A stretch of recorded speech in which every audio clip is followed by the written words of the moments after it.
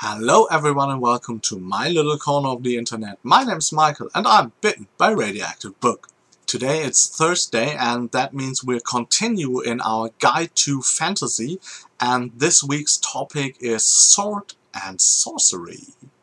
Sword and Sorcery is kind of the antithesis to all we've learned about epic and traditional fantasy in the last couple of weeks, because the motivations and consequences of the actions of characters are very different from what we've known from the more traditional fantasy settings. This controversy is marked with like two books, because on the one hand you had like The Lord of the Rings by J.R.R. Tolkien, where you had very idealistic characters and the consequences of their actions were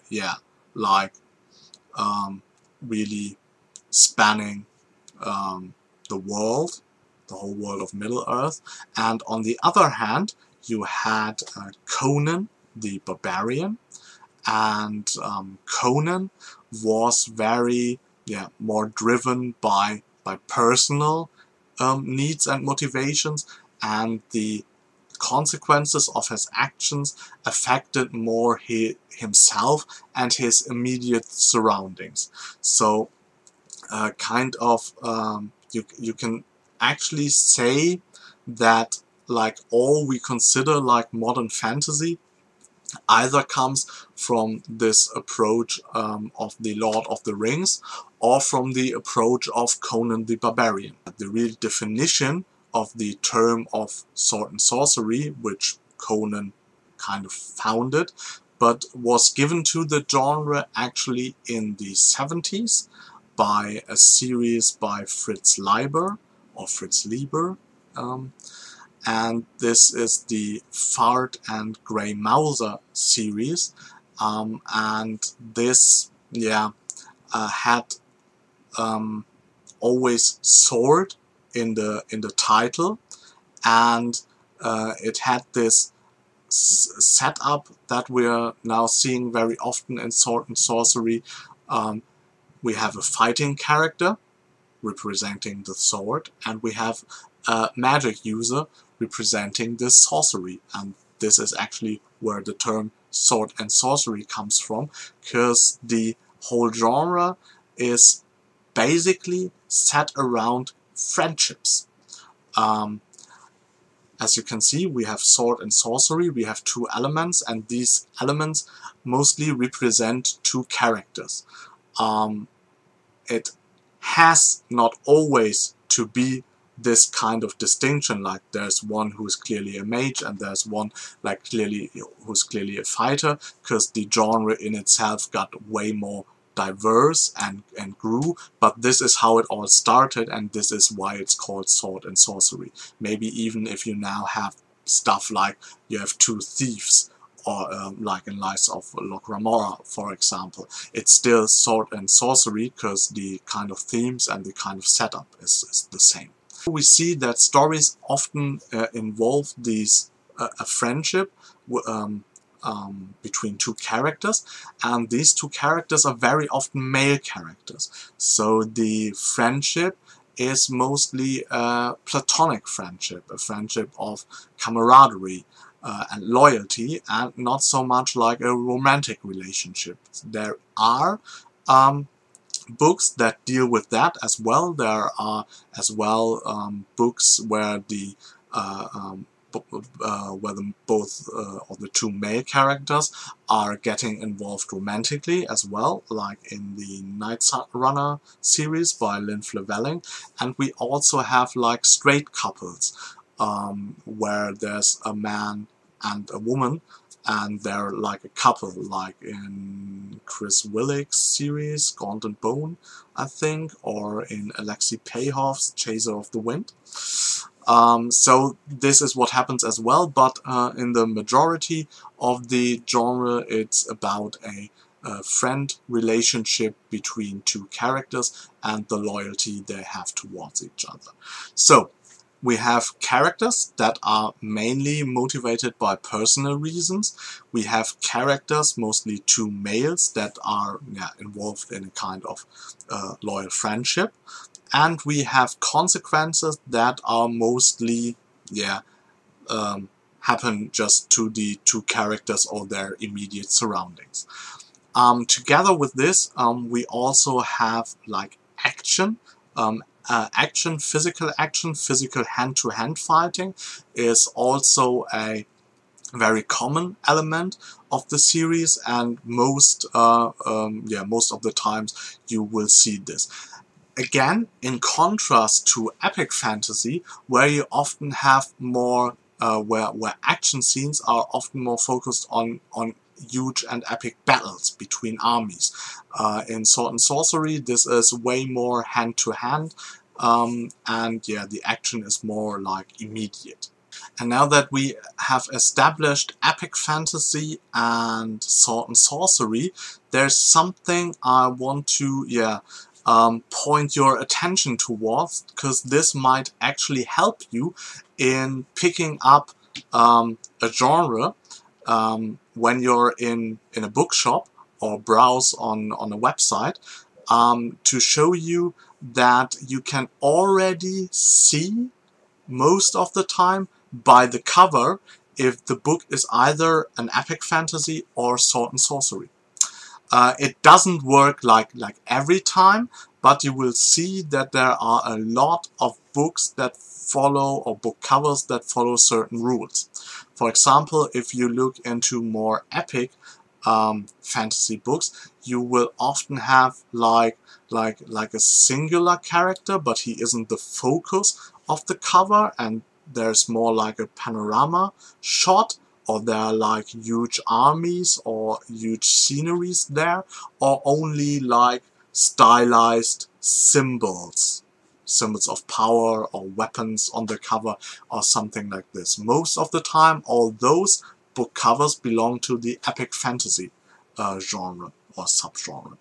And if you look into Sword and Sorcery covers, you will often see the two main protagonists featured there in a more or less action position.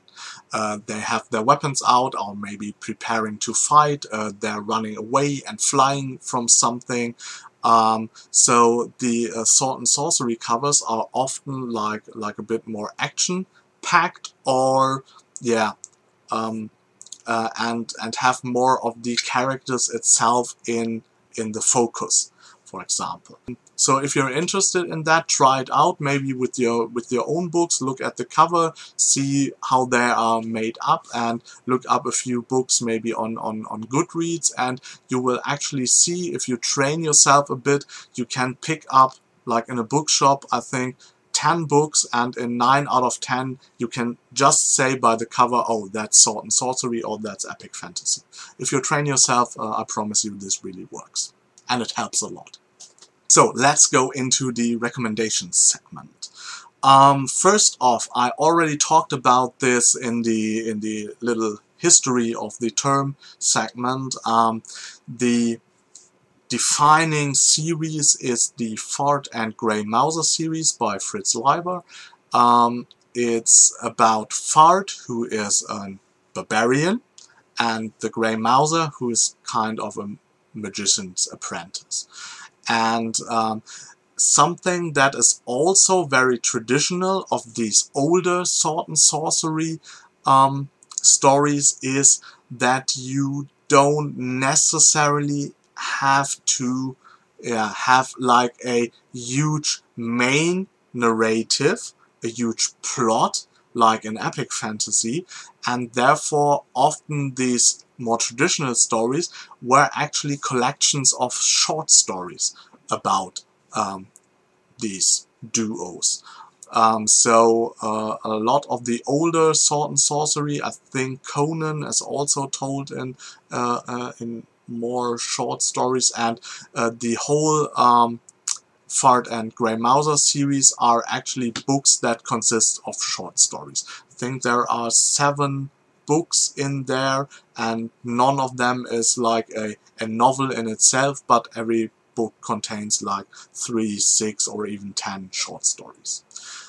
But if you are really interested to say, I want to experience that genre from the roots, this would be the point to start. And in a more modern tradition of Fard and the Grey Mouser, we have Gotrek and Felix. These are, yeah, I think the Fard and Grey Mouser of the Warhammer universe. Warhammer is normally a tabletop game where you play with with little figurines and create armies of dwarves, elves, humans, orcs, chaos, vampires, skeletons, you name it, and fight each other on a battlefield. But there's also a huge tradition for this universe to have like novels created around it. There are actually like hundreds of novels that are set in the world of Warhammer, but the most prominent one, I would say, is the 12-book series of Gotrek and Felix, and I think they switched authors between, but the I think first 6 are written by William H. King.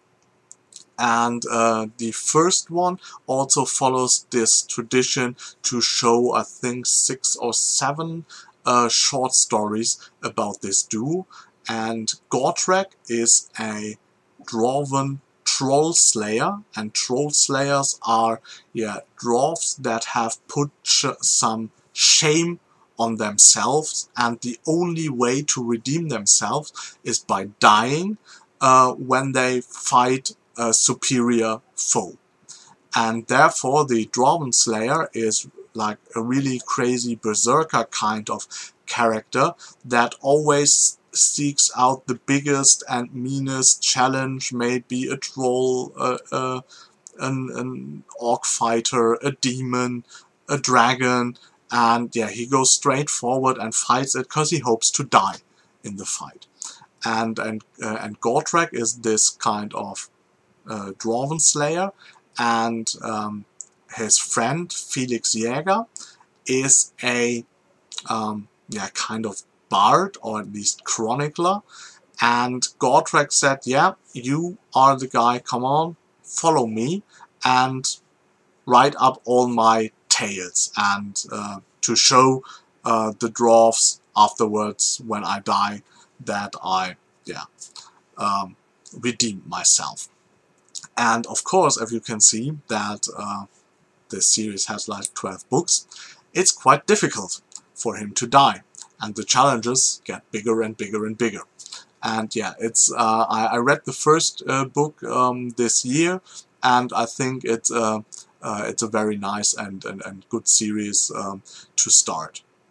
And of course, we can't talk about this genre without mentioning the, I think, most popular Sword and Sorcery series, or series in the tradition of Sword and Sorcery that is out there at the moment, and this is definitely The Lies of Locke Lamora by Scott Lynch.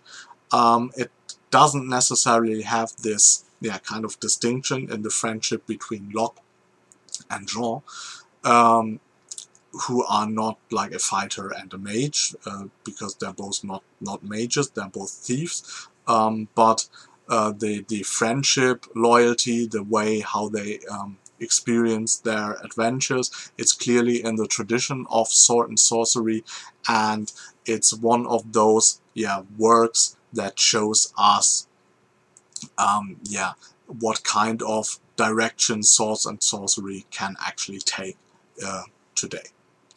I think I don't have to tell you that much about the series, other than that Locke Lamora, as the main character, is a thief who always with his crew tries to pull off very complex cons, and it's a book with a lot of humor and banter between the characters, and you can really feel the friendship and camaraderie, and it's highly recommended. The next series I've put in there, although I haven't read it, but it's a recommendation that I've got from a lot of people on Goodreads who read fantasy, and of course from Samantha from Novels and Nonsense, and it's a book that I'm actually going to read later this month. It's Theft of Swords by Michael J. Sullivan, and the two main characters there, Hadrian and Royce, are two thieves as well, but I think one of them is also a mage or has magical abilities. I'm not sure, but I think this is also one of the more modern day examples of this kind of camaraderie, friendship between two male characters, and therefore I wanted to include it because I think it is also very popular and hyped in the fantasy community reader-wise, and it might get now more popular here on BookTube as well, because it is mentioned more often and more people are picking up this trilogy like me and will talk about it in the future. So I think it it is some kind of BookTube-y way to include it here as well. And last but certainly not least, I wanted to include a book to show you what's also possible with the sword and sorcery genre in kind of setting and diversity. It's The Throne of the Crescent Moon by Saladin Ahmed. It's also a sword and sorcery, but it has not the traditional two male character thing. It has that of a bit, because you have an older mentor who is like a ghoul hunter, and he's more like a wise alchemist, maybe mage, and he has a very young apprentice who is more of a fighter, a dervish, I think, and they pick up a young woman who is, I think, a shape changer as well, and they are fighting ghouls in a Arabic inspired setting. And this book actually didn't win, but was nominated for the Hugo last year or 2 years ago, so you can see that the book got a lot of praise.